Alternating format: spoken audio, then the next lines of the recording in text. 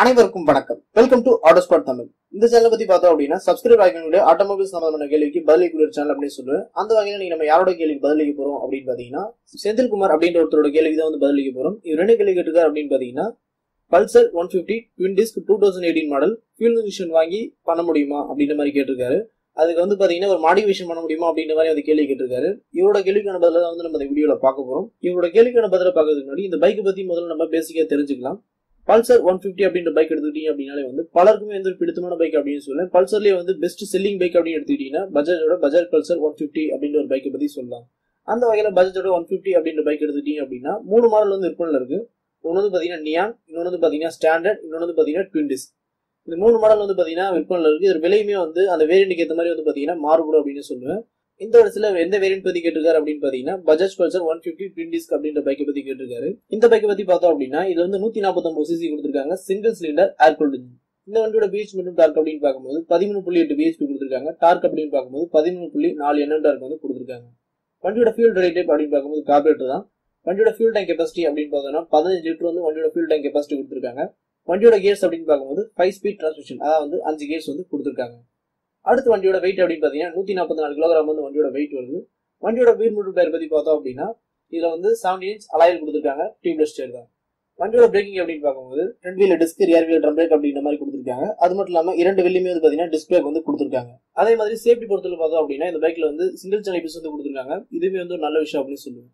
அடுத்து வண்டியோட சஸ்பென்ஷன் அப்படின்னு பாத்தீங்கன்னா ஃப்ரண்ட் வீல் வந்து டெலஸ்கோபிக்கும், ரியர் வீல பாத்தீங்க அப்படின்னா ட்வின் ஷாக் அப்சர்வருமே வந்து கொடுத்திருக்காங்க.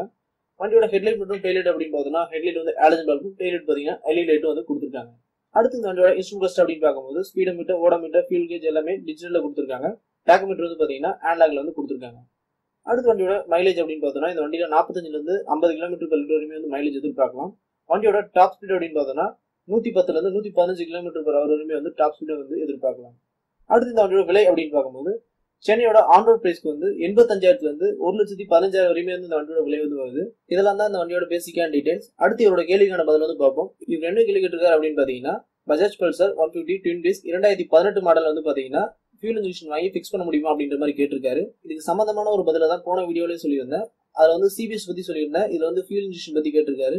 இதுக்கான பதிலையும் இந்த வீடியோல பார்ப்போம். இவர் வந்து இந்த பைக்ல வந்து ஃபியூல் இன்ஜெக்ஷன் வந்து பிக்ஸ் பண்ண முடியுமா அப்படின்ற மாதிரி கேட்டிருக்காரு. பிக்ஸ் பண்ண முடியுமா அப்படின்னு பார்த்தோம்னா கண்டிப்பா பிக்ஸ் பண்ண முடியும் அப்படின்றதான் பதில். ஏன்னா ஆட்டோமொபைல் இண்டஸ்ட்ரி பொறுத்தவரை வந்து மாடிஃபிகேஷன் வந்து நம்ம என்ன வேணாலுமே வந்து மாடிஃபிகேஷன் பண்ணலாம். ஆனா அப்படி பண்ண நல்லா இருக்கும் அப்படின்னு கேட்டீங்க அப்படின்னா அது வந்து ஒரு பெரிய கேள்விக்குறி அப்படின்னு சொல்லுவேன்.